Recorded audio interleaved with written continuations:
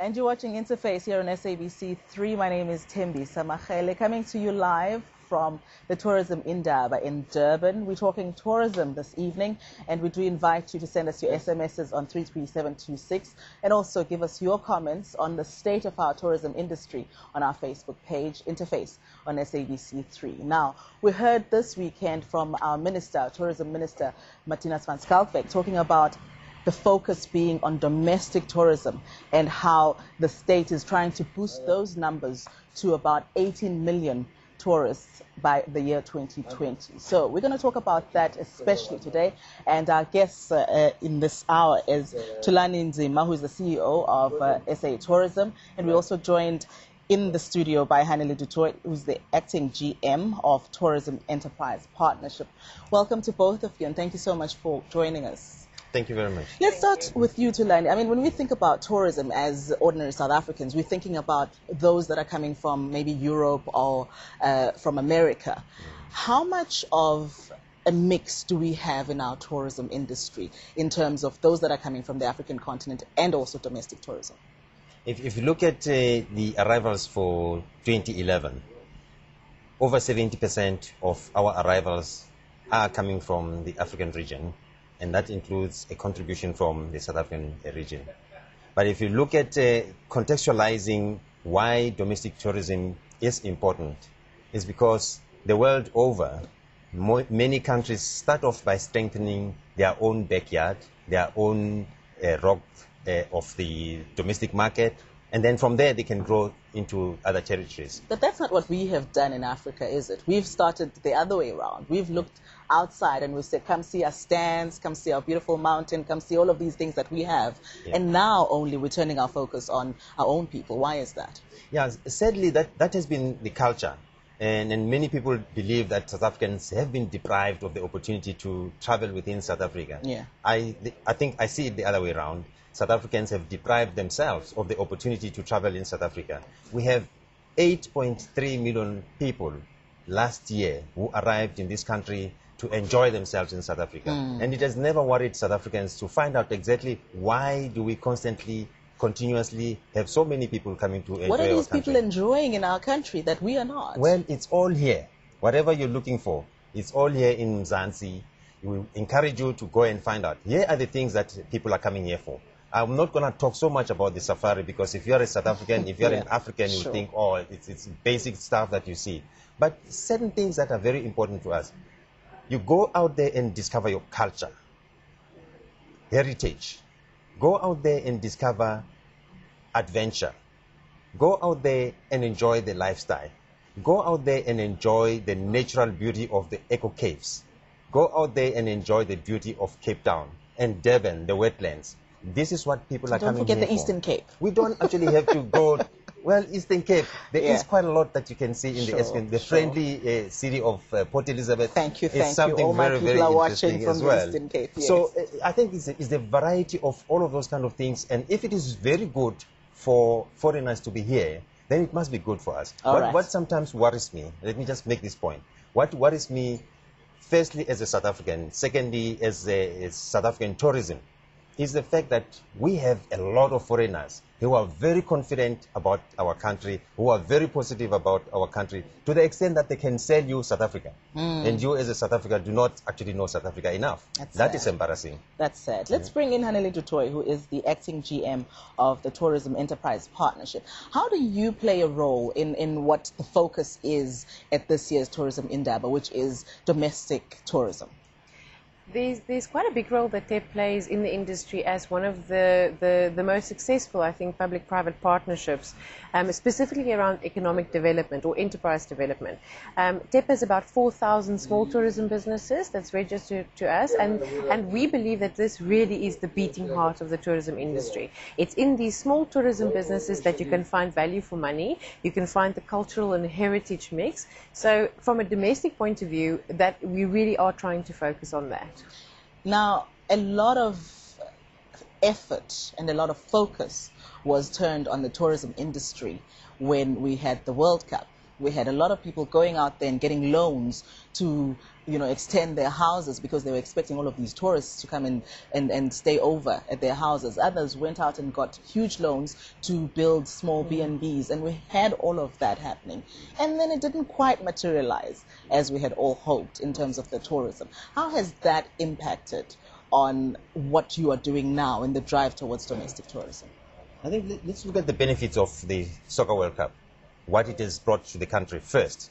It has given us the opportunity to speed up our infrastructure development. The road infrastructure is not what it used to be. The hotel infrastructure, there was a significant investment in hotels, so we had an additional number of rooms into the system, and we made sure that our airports are upgraded.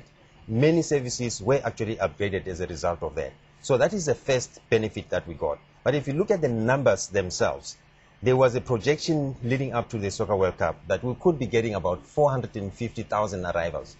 The final number was 310,000. But let's also put context into it. This is happening at a time when the whole world was gripped in that global economic meltdown. So we did get a lot of benefit. But even more importantly is the exposure that we got as South Africa. The positivity about the country. Look, I think we all appreciate that we did get some good things, but we have to touch on the more sensitive aspects of it, like the fact that we have huge hotels that were built and now there aren't enough people to fill the rooms. How does TEP play into this? I mean, in terms of supporting the local businesses, how have you seen the impact of the World Cup and the lack of the tourism numbers impacting on small businesses? It's interesting because although there seems to be a very pessimistic view out there about the World Cup, we went from the day that we heard that we are getting the World Cup, we were very vocal in saying, don't come into the tourism industry if this is not something that you want to be in. So I can only talk obviously on the part of the small tourism businesses. So we were very vocal. We did a numerous roadshows with Grading Council, with South African Tourism, to warn people about the dangers, because we had learned from the Rugby World Cup and from the Cricket World Cup, we had learned the dangers of what people expect. So the message was very clear out there, and we had a very mixed bag of responses. We have some small tourism businesses that really has developed beautifully through the World Cup, and then yes, especially when you look at the more rural businesses who were really hoping to get some business through the World Cup, they were maybe not as successful as they'd hoped to be. What is very important though is that the World Cup, and I'm sort of harping on the positives here, but it had broken down the silos, because previously, if you had spoken about tourism in South Africa, there used to be very specific silos and people didn't work together as well. And what the World Cup has taught all of us to do is to form those partnerships. And it's in those partnerships that we are now able to take our small tourism businesses to international platforms, into the local market, to say, the infrastructure that you had put in place, and bearing in mind that those that we work with, we made sure that it is sort of a limited and that the risk is not too high for them. Don't think that 2010 is a get-rich-quick scheme, is what we had told all of them. So yeah, it's been quite positive actually, if you think about it. All right, I'll take your word for it. You are in the industry. But Thulani, when it comes to those that did go that extra mile and are not reaping the rewards, is there a plan in place for filling those hotels, for keeping those people in business, for helping them in some way? Yes, there is definitely a plan. We recently launched the domestic tourism strategy. The objective of this strategy is to make sure that we start galvanizing South Africans and encouraging South Africans to travel South Africa as tourists in their own country. It is also to inculcate the culture of travel, to make South Africans believe that whatever it is that they are looking for to go on holiday, it's here in South Africa. And in fact, people in Cape Town have got to start visiting Johannesburg and visiting Durban to discover those kind of facilities and experiences that I've spoken about. The objective is that every province, every region has got to start encouraging other people, enticing them with what it is that they have to offer, to the extent that at some stage, every province, every region must be in a position where they can say, here are the top 5, top 3 must-see tourist experiences, tourist places in our region. When we do that, it will then start the travel, fill up those empty beds, use those restaurant facilities. That's how we can start generating our own tourism in South Africa and helping create employment. Okay, we've got to go to break, but I want to ask both of you this question, and maybe you can think about this while we go to break. There's been a lot of campaigns that you have worked on, and in all fairness, a number of the provinces have done really good work in terms of promoting themselves. And still, we're not seeing the domestic numbers as much as we would like to.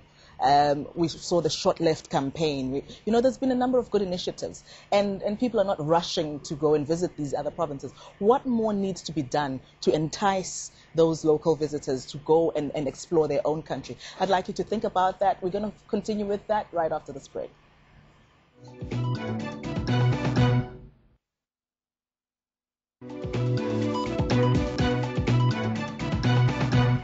Welcome back. You're watching Interface here on SABC3, coming to you live from the Tourism Indaba in Durban. And remember, you can take part in this discussion. We're talking about mainly domestic tourism and how we can boost that and make sure you are traveling your country and you are seeing all of the different things that South Africa has to offer. Remember that you can always SMS us 33726. That's how you get in touch.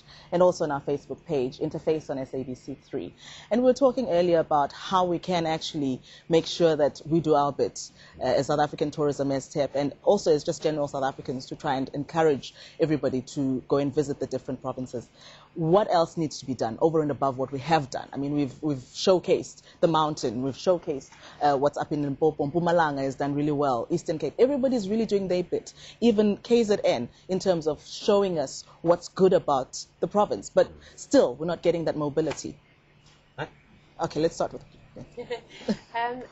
from our side, one of the things that we have realized that is the price issue. South Africans are sensitive about pricing. It has been the economic downturn. We've had to look at what type of value for money can you get. And, I think the thing to not disregard is the visiting to your family and friends in the different provinces, and how can we tap in whilst they are there to maybe add a day into the itinerary to spend around, something affordable that the family can enjoy together. So from our side, what we are doing with our small tourism businesses is really talking about pricing yourself right for the domestic market. You have a beautiful product, you might be able to charge a little bit more in the international market, but locally understand what the sensitivities are and price accordingly. But how do you do that when the costs are rising? You've got everything going up, from petrol to the price of cheese. How do you then make sure that you make your profit, but at the same time you bring your price to the level of most people? Yeah. Look, we're not saying don't make money. I think that is one of the most important things. And you often find that when a small tourism business comes into the industry, they don't understand pricing. TEP has developed, as part of our service offering to small businesses, a toolkit called Pricing. It's a one-day workshop where you sit down and you really start then understanding what are the costs. So you start including everything from electricity to water, to the bed, to the linen, really to understand from the small businesses side what is the output or the input cost, so that you can determine the output cost. And what we're saying is to make it attractive and to keep you busy. An empty bed or a bed with a person in is better than an empty bed. And if you can just catch that pricing at the right stage, but understanding where the pricing comes from. Sir, what do we do? What more do we do? We believe that the Short Left campaign has actually worked very well. It has generated awareness, generated interest in the domestic market, but we needed to do a little bit more and change the focus. Has it brought up the numbers, though? Indeed, in the domestic market it worked. But the only challenge that we had with Short Left is the target market that we were looking at the time. We were looking at the young generation, and that was where the focus was mostly. We have now expanded it in the new domestic tourism strategy. We are now talking to 5 different market segments, and with different needs, and it ranges from the price sensitive to those who can afford to do a little bit more. The second thing that we have done in this campaign is to make sure that we are informed by marketing insight. We have done very extensive researches to understand exactly what it is. That the 3 key things that we have discovered that we believe our messaging can be around that. The first one is the price. The second one is people say we are not giving them the reason to travel. In other words, give me a reason to travel. Why must I go on holiday? So we tell people, you go on holiday to reward yourself. Go rest. Go and spoil yourself. Go and make new friends, and so on and so on. The other thing is, where do we get the information if we want to travel indeed? So yes, we have to make sure that information is available at the right price points, making sure that it can actually be distributed to reach all the people that we're talking about in the market segments. Basically, these are the kind of things that we're doing. But let me just indicate as well that although we have seen domestic travel in the past, it wasn't to the same level of focus as we now put. We are now really saying this has to be our success story. We have to leverage on our domestic strength before we start going out there. The past year has taught us a few lessons. Our core markets of Europe, hit by the economic meltdown, did not deliver the numbers. Where did we get the growth from? From emerging markets of Asia and regional Africa. And of course, domestic is still there. So we are confident that we can reach the numbers as long as we give people the reason to travel, we give them the right price, and we make the information available. Let's talk a little bit more about that price issue. Are we likely then to see the rates coming down because you're trying to entice us to travel our country and see more? I think in real terms, the rates are not very high. If you start graphing this... You can't say rates are not high and then say pricing is an issue. No, you're contradicting. No, I'll give you some context into it. In real terms, if you take various establishments, various tourist experiences, and start graphing them over time, the prices have not really gone very high. You will understand that if you look at the airlines environment, for instance, we've had a lot of low-cost airlines that have come into the market, and they picked a niche in terms of pricing structure. If you look at the hotels, we're talking about the range of hotel facilities. They spread from the 1-star to the 5-star. And in between, you have quite a lot of pricing. But when you drive a campaign such as the domestic tourism, we do go there with discounted prices. And that's what we are going to see happening. It is geared at making sure that we generate interest, we create awareness, people have uptake. But in real terms, yes, the prices have not gone as high as we thought it is. But Pietro, you're saying that affordability is an issue for South Africans. Shouldn't we then be advising the industry and saying to them, we need to collectively drop the prices so that we can get this domestic tourism drive to work? Look, that is happening, and this is the advocacy role that South African tourism plays, and it's the advocacy role that TEP plays. And because of the research, like Thulani has said, there's 14 different segments, and if you know exactly how to price yourself for the right target market. First of all, obviously the business has to decide who is the target market. Is it the price sensitive, or is it the people that can afford a little bit more luxury? So understanding, number one, who do you want to market to? Number two, what their sensitivities are around price, and number three, then pricing yourself accordingly. So from our side, it's a role that we would like to play in the industry, and I think we have been doing it to make sure that the small businesses understand this. On Friday, for instance, we had an annual workshop where we get about 300 small tourism businesses together. South African Tourism showed them the domestic tourism strategy, or the research that was done, and from here we will only take it further, every step. I want us to come back. We're going to have to take another short break, but I want us to come back and talk about the opportunities within the sector. But before we do, Thulani, you spoke a little bit about what's happening in Europe in terms of their debt issues and everything going wrong with their economies. How has that hit us in real terms, in monetary terms? Have we already calculated as South African tourism how much of a knock we've taken from that? Well, there are various metrics that we use. The first one is the long-haul markets. We're talking about the European markets. Didn't give us the growth that we thought they will last year. They were down 3.5%. And this year, at the beginning of January, we've seen some recovery coming from a lot of European markets. So we've got pockets of successes in Europe. In some markets, we have not seen the growth. But it also translates in terms of the number of provinces that Europeans visit when they come here. That has reduced as well. The second part is you have seen the actual reduction in spend, because as long as they don't stay too long in the country, they will spend less. You must also understand that most of the people in Europe, in those kind of economies who have been hit by the economic meltdown, it doesn't mean they don't have money. They are now just discreet about the money. Right. They spend it very wisely, so they will not spend as lavishly as they used to do in the past. And we must tell them that the Table Mountain has just become one of the 7 wonders of the world, and so they have one more reason to come and visit South Africa. Let's take another short break. When we come back, we talk about the opportunities for you that exist in the tourism sector. Stay with us.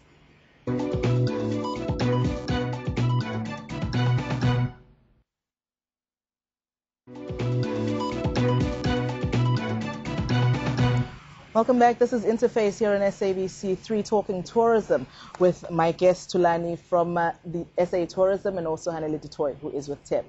And we were talking earlier about what exactly we need to do in terms of the opportunities. But just before we went to break, one of the crewmen was saying that it is still way too expensive for South Africans to be able to take up what you're saying. We get excited about the idea of traveling our country, but if you look at the costs that we have to pay for everything that is rising, you guys need to say to us, actually, we're going to make it cheaper for you to travel. Why are you not doing that? We are doing it. Our focus is on the tourism value chain. The tourism value chain starts from the airlines, starts from the tour operators, then it followed by what is happening at the airports. When people arrive at the airports, they have to take transport to the hotels. Is that affordable? From the airport to the hotel they're staying at, is it affordable? The restaurant they are going to go and eat at, is it reasonable or not? Other tourist attractions that they want to visit, are they reasonable? The value of taking this approach is to make sure that all of us are not going to go for a quick kill when we have a tourist in the country. We must all be on the same hymn book, making sure that we understand that this is growing tourism for the future.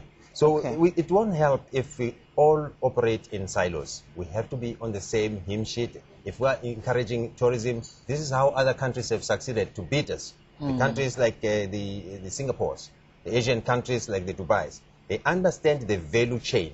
And bottom line, there's something for everybody, no matter how much you have. And you can always find something. And not a single one must be allowed to spoil this for us and kill the golden goose that lays the egg. All right, I get that. Now, in terms of the opportunities that are there within the sector for people that want to start those small businesses, Haneli, and others that are saying, all right, I've been in this business, but I want to expand and go further. You know, how many hotels and B&Bs can you build? What else is there within the tourism sector that you can entice business people with? It's one of the things that we have done, and I think if you take the 2010 campaign that we did before the 2010 World Cup happened, and what we are trying to do with the domestic campaign, it's very similar. We advocating to small tourism businesses and big tourism businesses to work together to drop pricing to be relevant for the market that's coming in. In 2010, I think we were actually quite successful because there weren't any outrageously priced, or if there were a few, it was really only a handful. And if we can have that same momentum in the domestic tourism campaign, we will do quite well. What we tell all of our businesses, especially we have a course called Tourism Awareness where we go into communities, especially rural communities, and we talk to them about the benefits of tourism. And we say to them, you know, we really can't do with another B&B, but adventure activities, guiding, telling the story about South Africa, and I really do want to just touch very quickly on cultural and heritage. It is such an important part, not just for the international tourists, but also for South Africans to get to know the culture and heritage of each other a lot better. So in that lies the opportunity. Culture and heritage, a big one. How many more is Beshu can we wear and dance? Is there something else that can be dynamic, particularly in terms of township tourism, that we can really focus on and take that message out to the world? Heritage and cultural tourism is much more than dancing. A lot more than that. It is about, first of all, reconnecting with your own history. It is reconnecting with your own culture. It is making sure that you understand what is on offer at the Apartheid Museum, what is on offer at the Freedom Park, what is on offer when you go around the country. There are many places of heritage that we ourselves as South Africans do not know. When you talk about going to the township, rural areas, that's where most of these kind of things are lying, the heritage, the cultural history of our country. But your interaction as a tourist with the township life is the reality. That is where people begin to go and make sure. Travel lately is no longer about just go and sleep at an hotel. People want experiences, they want emotional connections, they want to make sure that they have learned something. I'm glad you mentioned that, because that's the view from the outside. How do you sell the township tourism, the heritage, to South Africans that say, I know that, I've lived that. What are you going to tell me about Freedom Park? that's my story. How do we then talk to them? You see, you think that South Africans know that, and maybe sometimes South Africans think that they know that, but they don't know the whole story. We have two very exciting products that I really just have to mention quickly. In Fordsburg, we have a tour of Fordsburg, where you learn the most amazing history of how that was part of the struggle that very, very few people actually know about. And we also have, when you talk about the township tours, we have a seven... I'm going to have to cut you because we have run out of time, but I really wanted to get your thoughts as well. Yeah. Just finally, quickly, what do you want to say to South Africans in terms of encouraging them to go out there and explore their country? I want to say to South Africans, the time is now for you to go out there and spoil yourself. Go and share the kind of experiences that foreigners year in and year out come here for. We have it all here in South Africa. Amazing stuff. And you concur? Absolutely. Let's leave it there. Thank you so much to both my guests for coming through to our studio. We were live from the Tourism Indaba in Durban, and that's the message, South Africa, that there is a whole lot more for you to see, and foreigners have been enjoying your country, and it's now time for you to do the same. From the Interface team, good night.